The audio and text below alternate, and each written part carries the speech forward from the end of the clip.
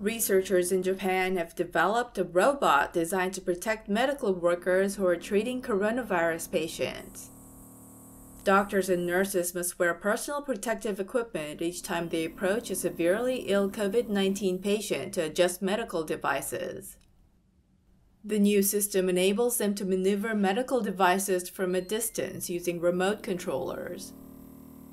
This decreases their exposure to the coronavirus and reduces the use of PPE, which are discarded after each use. In an experiment conducted in late March, a man used what looks like a game controller to turn a syringe pump on and off.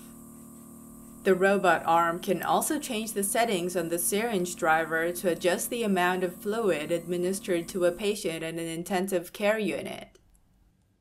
Researchers at Taisei Corporation and the National Center for Global Health and Medicine will conduct further tests before the robot can be used in real situations.